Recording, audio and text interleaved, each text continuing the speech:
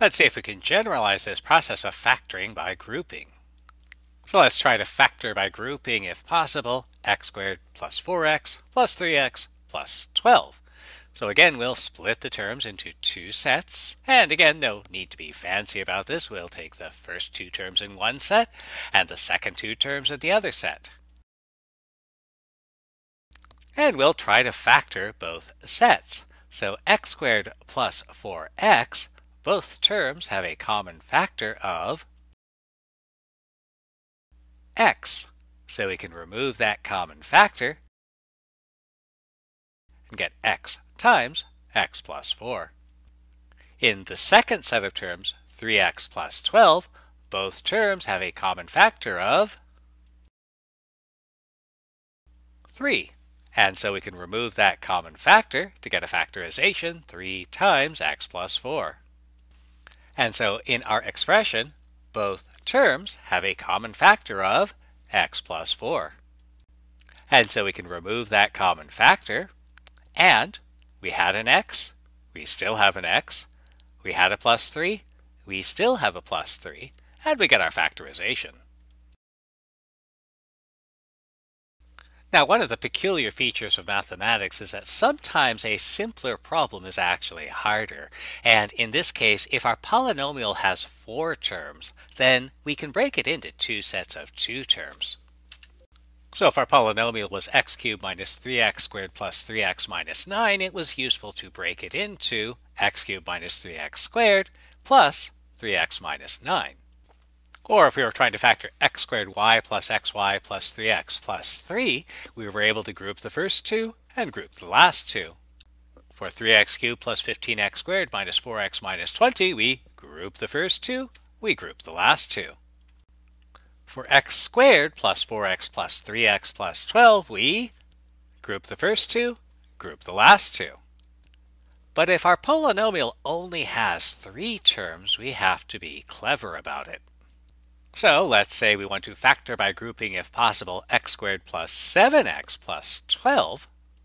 And this time we can't group the first 2 terms, because if we do that, we only have 1 term left. So we've got to be clever, and we cleverly remember x squared plus 7x plus 12.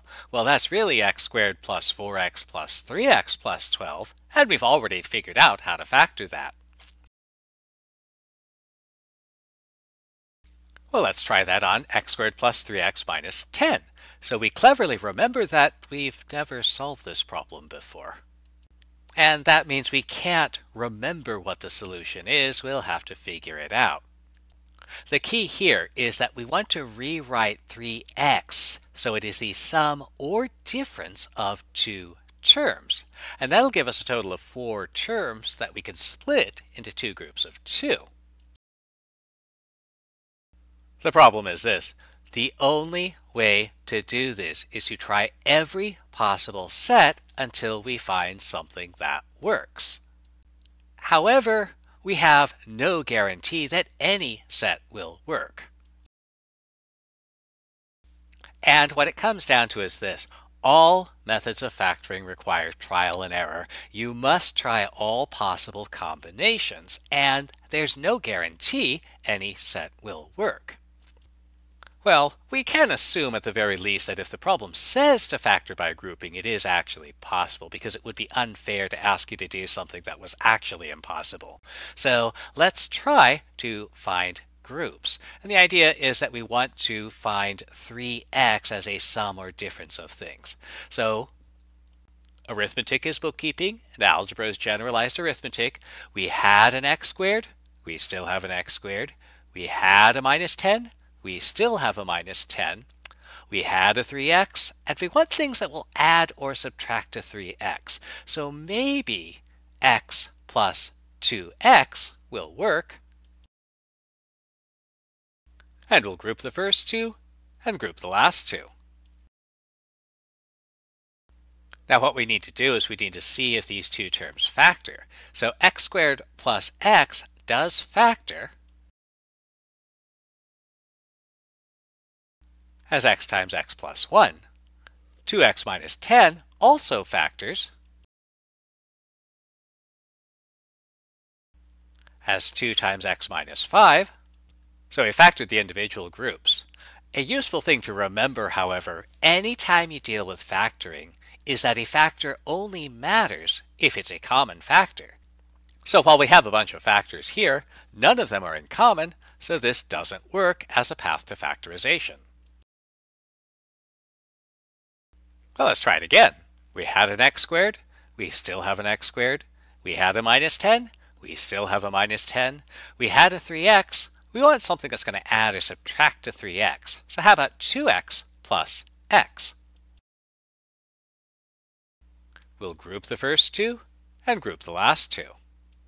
So now our second set of terms, x minus 10, that doesn't factor at all. Our first set of terms, well, there is a common factor of x that we can remove.